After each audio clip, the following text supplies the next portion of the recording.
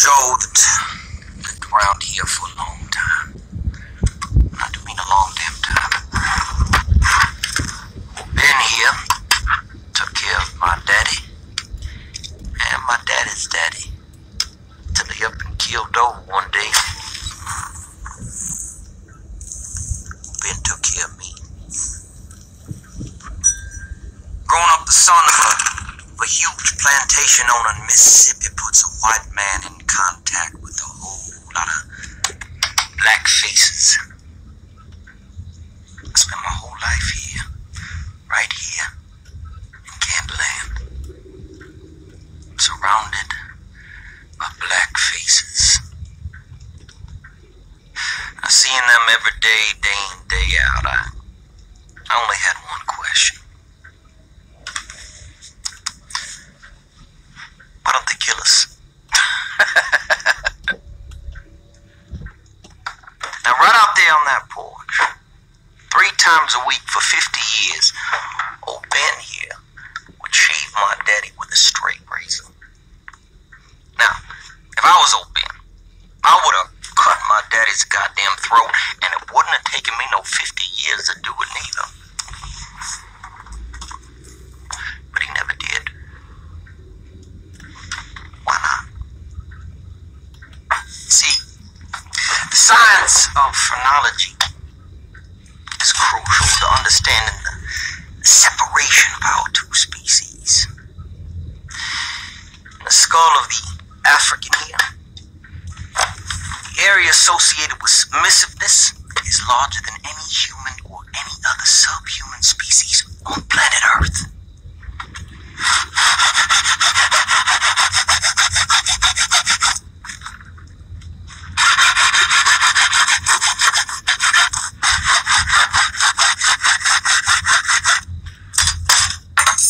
If you examine this piece of skull here,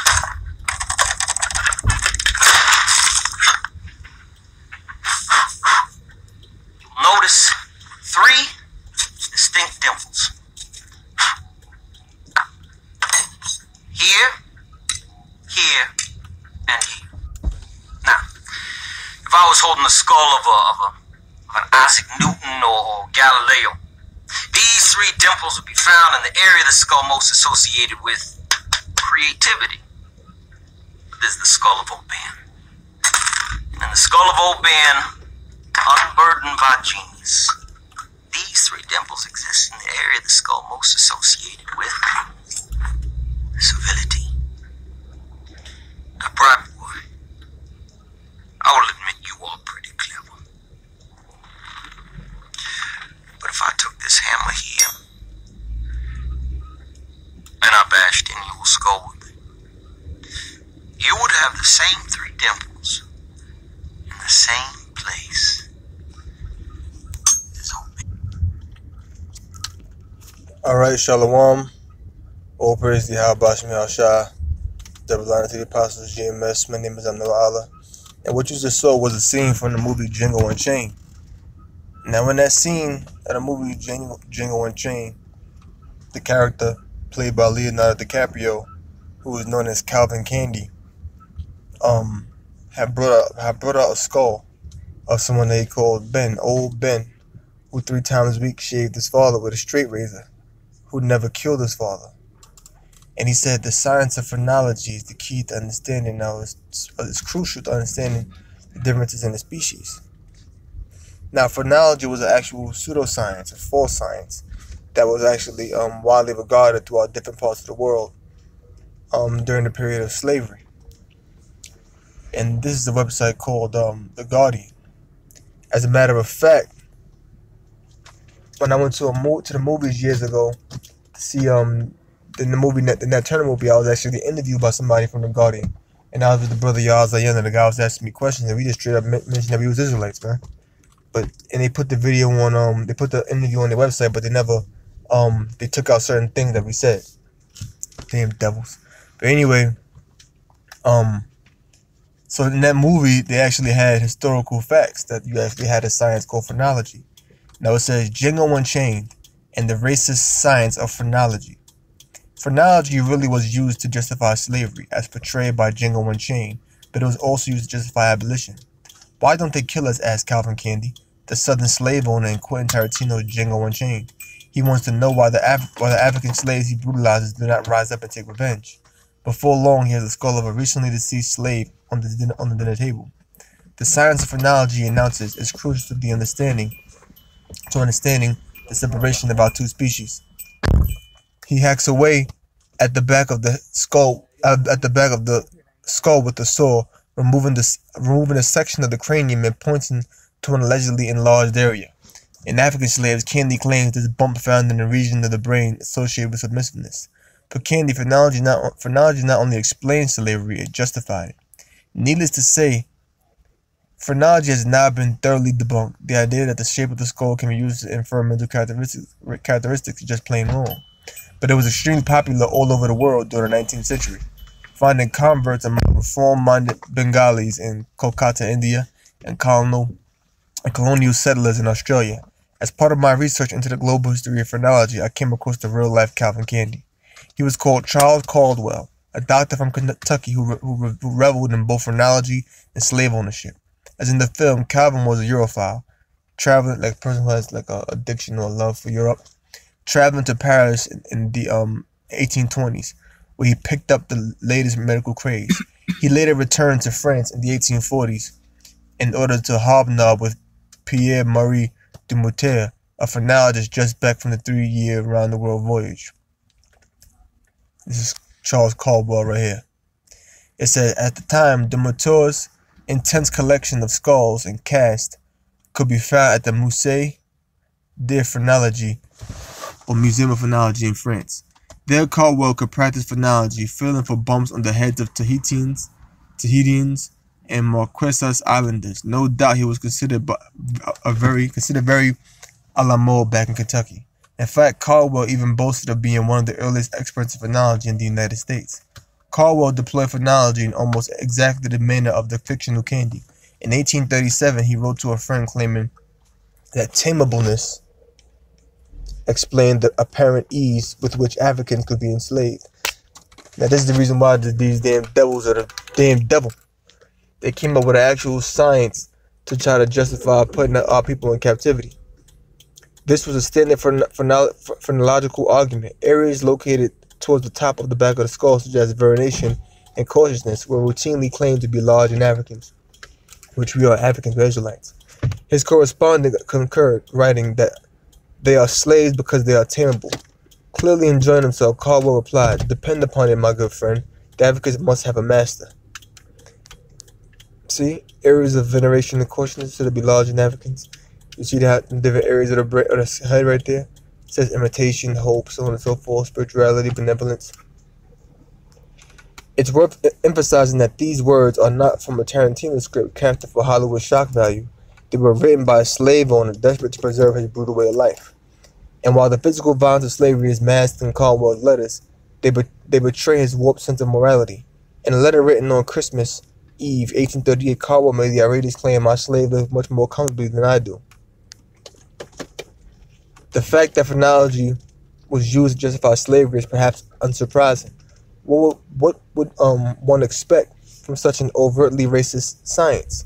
It wasn't just the slavers. My research revealed that some of the most vocal anti-slavery campaigners of the 19th century were also advocates of phrenology and used it to justify their stance. So people who were anti-slavery used phrenology to justify their stance of being against slavery. And we'll read why. Lucretia Mott, a particularly uncompromising American abolitionist, sent her children to phrenological lectures and spoke of the truth of phrenology in letters to friends. When she visited Britain, she stayed with the renowned Scottish phrenologist George Combe, himself an anti-slavery campaigner. Horace Mann, another major figure in abolitionist politics, was so keen on phrenology that he subscribed to the official journal. After becoming president of Antioch College in Ohio, he even boasted in the same sentence that the professors he employed were both anti-slavery men and avowed phrenologists. So people who were anti-slavery or slave abolitionists were phrenologists. They believed in the science of phrenology. Okay? These are not isolated examples. If anything, the majority of phrenologists were against slavery. How can this be? George Combe, a man whose phrenological books sold more copies during the 19th century than Charles Darwin's Origin of Species, explained his reasoning. The qualities which make them submit to slavery are a guarantee that if emancipated and justly dealt with, they would not shed blood. For abolitionists, the apparent weakness and timidity of Africans served two purposes. It countered fears that they would take revenge on their masters if set free. It also provided a moral argument. If Africans were innately weak, society should help them, not enslave them. In the 19th century, scientific racism and abolition were by no means mutually exclusive. Now, see, it really didn't get that deep into phrenology. Let's see if we can get a little bit deeper into phrenology, because it really didn't explain it. Okay.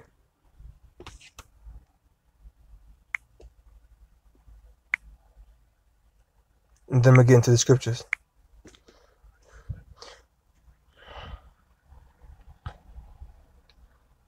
Alright, I'm gonna go to right here, phrenology. Alright, then I'm gonna get right to the scriptures. Phrenology, look on Wikipedia. Meaning mind, friend meaning mind, logos meaning knowledge. Is a pseudo-medicine primarily focused on measurements of the human skull based on the concept that the brain is the organ of the mind, and that certain brain areas have localized specific functions or modules. So you see this picture here, and you see these different sections here. They believe that the brain has different sections. There are different characteristics located in different areas of the brain. Okay? And by being able to measure the shape of the skull, you are measuring, therefore, the shape of the brain. The shape of the skull, the shape of the brain. Being that there are certain mental faculties located in the brain, if you measure that particular area of the skull, then you are then measuring the size of that particular area of the brain. So since the skull and the brain were the same size, if you measured the left side of a person's head, and that particular area of the head was associated with, let's say, stupidity, and that particular area of the brain was associated with stupidity, then it means that area, if that area of the skull was large, then it means that the area that it was over the brain where stupidity was located, that means that person had a large tendency to be stupid. That's what they believed. See, look, phrenology believed that the human mind has a set of various mental faculties, each one represented in a different area of the brain. For example, the faculty of philoprogenitiveness, from the Greek for love of offspring, was located essentially at the back of the head. See, as these areas were said to be proportional to a person's propensities. The importance of an organ was derived from the relative size compared to other organs. It was believed that the cranial skull, like a glove on the hand, accommodates to the different sizes of these areas of the brain, so that a person's capacity or given personality trait could be determined simply by measuring the area of the skull that overlies the corresponding area of the brain. So they believe the brain had these different faculties, these different personalities, these different traits, characteristics located in various areas. And if you measure the area of the skull just above that particular area of the brain, if that particular area of the skull was large, then that particular area of the brain where that trait was located had to be large too. So if a particular area of the skull was large and that was right over the area of the brain located with anger or wrath, then that person and that area was large, then that person had to have a large tendency to be wrathful. So this is what Esau did. Esau came up with different sciences in order to justify slavery. Let's go to Genesis 3:1. Genesis chapter 3 verse 1. Now the serpent was more subtle than any beast of the field. Right, the serpent was more subtle. Now serpent is not talking about an actual serpent, meaning an actual snake. It's talking about a man whose actions is that of a serpent. Let's go to Matthew's 3rd chapter. Okay. This is Matthew chapter 3 verse 7. This is talking about John the Baptist. But when he saw many of the Pharisees and Sadducees come to his baptism, he said unto them, O generation of vipers, who have warned you to flee from the wrath to come? So John the Baptist called the Pharisees and Sadducees vipers. But are they actual vipers? Are they actual snakes? No, they were men. They were human beings. But they had the characteristic of a snake. And a snake has what? A forked tongue. The people didn't actually have forked tongues, but a person who is a snake, or a person who speaks with a forked tongue, is a person who says one thing, but does another. Okay? Strong's G 2191. Echidna. A viper, offspring of vipers, addressed to cunning, malignant, wicked men. So I'm talking about cunning, malignant, wicked men. To be malignant is to be wicked. To be cunning is to be skillfully deceitful. So he called them vipers, cunning and malignant wicked men. He said unto them, O generation of vipers, who have warned you to flee from the wrath to come. So he called them vipers, because that's how they acted, like vipers. So he called men snakes. Oh, he's a snake. He says one thing nice